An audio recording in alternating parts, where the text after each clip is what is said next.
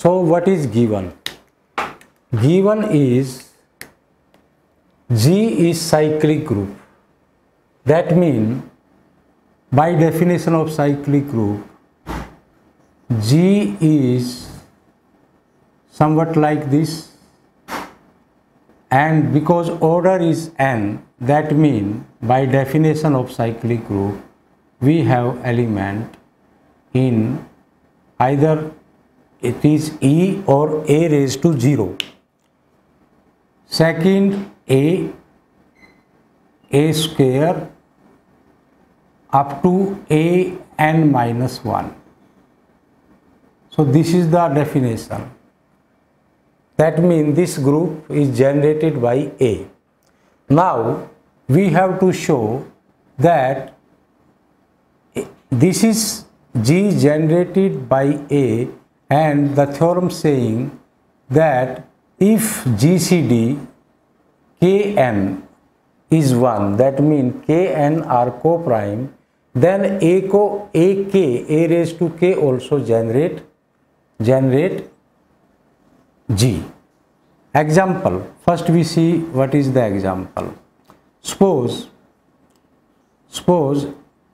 G is group with respect to operation I take multiplication modulo 5, and this group is generated by 2, mean the element in this group become like this 2, or we know that 1 is the identity, 1 2 and 3 and 4, or in terms of this I can write this 2 raised to 0, 2 and 2 raised to square and 2 raised to cube, mean this become when it is 2, this is 2 raised to 0 is 1 and it is 2 itself and 2 square means 4 and 2 cube mean it become 8, 2 into 2 into 2, 8, and because operation is multiplication modulo 5, mean the 8 when divided by 5 we get 3, right? So this we can write or simply we can write 1 2 2 square 2 cube. Now what is the order of G? In this example, order of G is the number of element is 4. So if we say GCD, which number are co-prime to 4?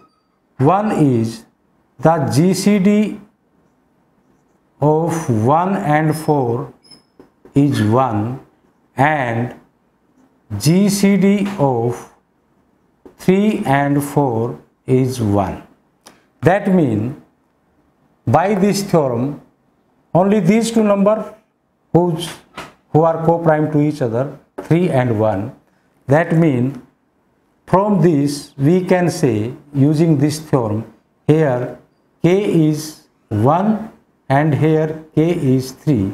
That means G is generated by 2 or 2 ki power 1 and G also generated by 2 raised to power 3. That means there are two generators of G. See, first we check whether this is generator or not. That means if I expand this group, what happen? This become 2 raised to 3, 2 raised to 3 raised to 2 and 2 raised to 3 raised to 3, 2 raised to 3 raised to 4. So these 4 elements. Now this means the first element give us 8 and the second element give us 64 and the third element give us 5, 1, 2 and this element give us 4096. 4096, right? Now, because our operation is multiplication modulo 5, all these numbers will be divided by 5. That means when 8 is divided by 5, I get 3. 3 is the remainder. And when 64 is divided by 5, I get 4. And when 512 is divided by 5, what I get? I get 2. And this 4096, if divided by 5, what I get? I get 1. Right? That means this is generated, this is a generator. That means we found that this element and this element are generator. Whether this also be generator or not, we can check. This means if I say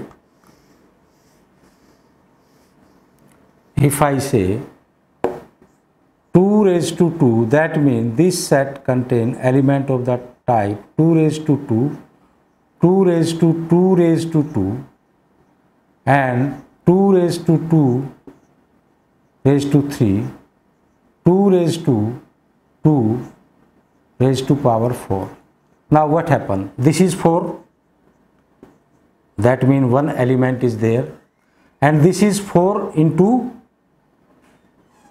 4, you can say. So 16, if 16 is divided by 5, I get 1. That means this element is found. Now this is 4 raised to 3. This means 4 into 4, 16, 64. This is 64. 64 if divided by 5, what I get? I get again 4. And this is again what we see, 4 raised to 4, 64. That means this is 64 into 4, right?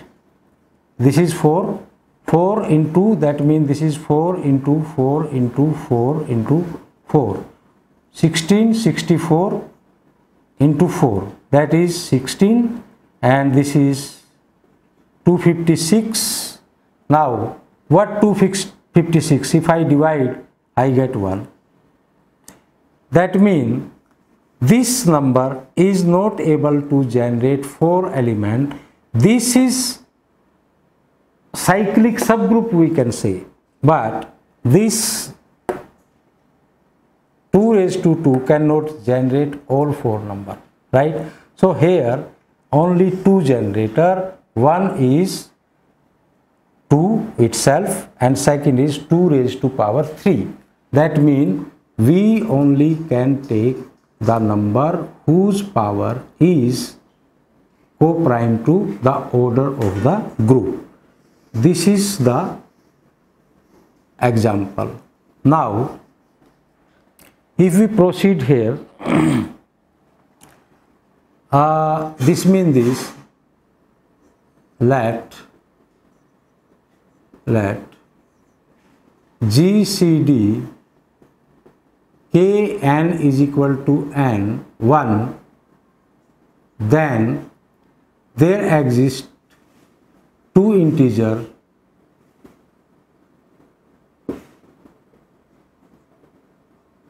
such that 2 integer I can say PQ, or I can say 2 integer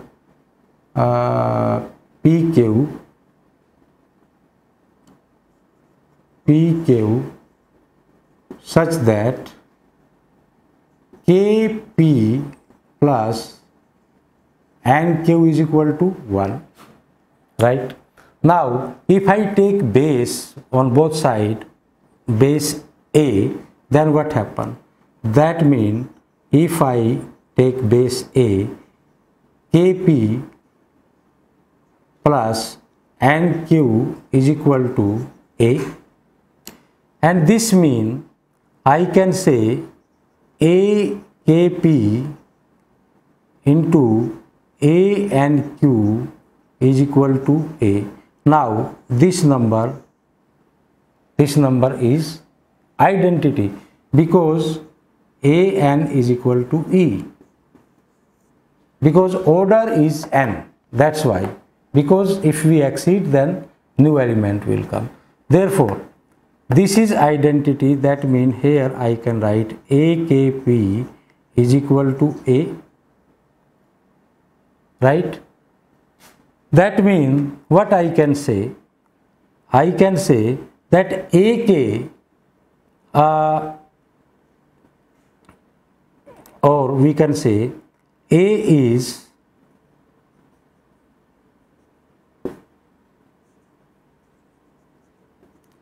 some power of AK. So this means A belong to, this means A belong to AK. This is cyclic group generated by AK. So here A equal to some power of AK, that means A belong to AK, or we can conclude if I increase power of A then it is again some power of. So we can say each element of A is there, right? Or we can say that each element, therefore all powers of A are in AK. That means if I take some power of A, again it can be represented in terms of AK, and this mean we can say AK is generator of G.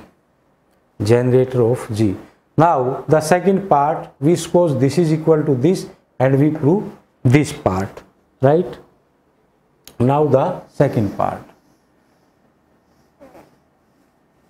Now suppose the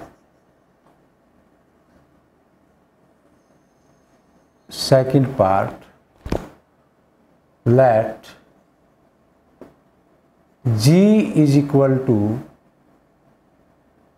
AK, then show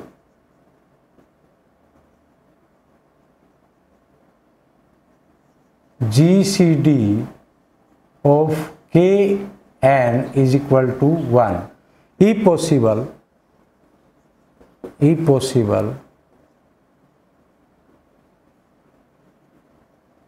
let, or on contrary, let GCD of Kn is D and which is greater than 1, not equal to 1. Then what happen? This means the common divisor of K and N is D, that means D divide K and D divide N. If D divide K, that means K can be written as some integer, that means we can say it is equal to TD, and this we can write N is equal to, suppose, SD, where T and S are two integers. Now consider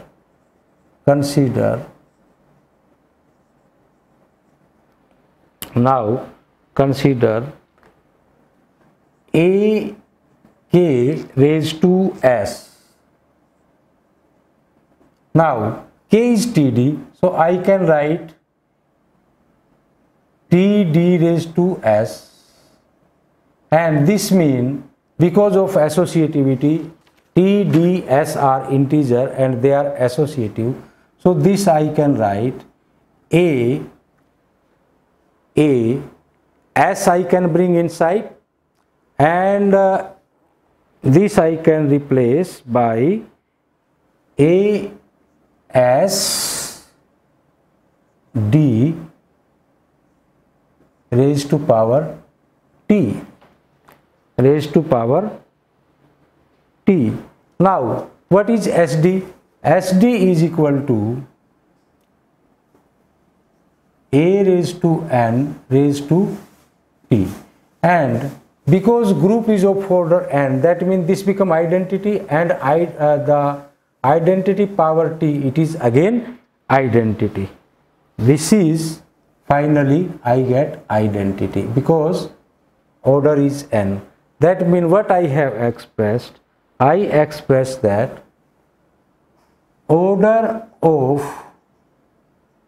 ak is s. ak is s.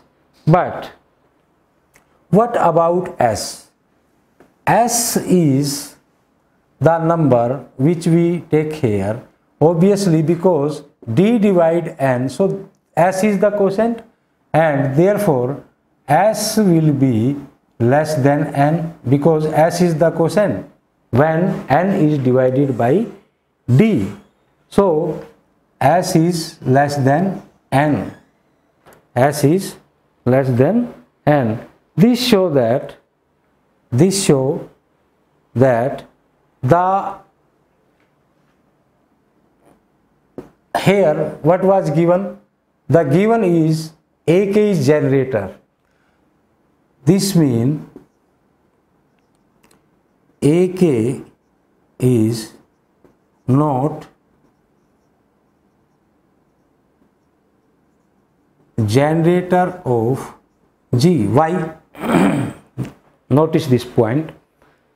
If AK order is less than n, that means the elements in G is less than n, because AK after S terms it become identity, and it start become identity. So this means AK will not be able to generate an element in GK.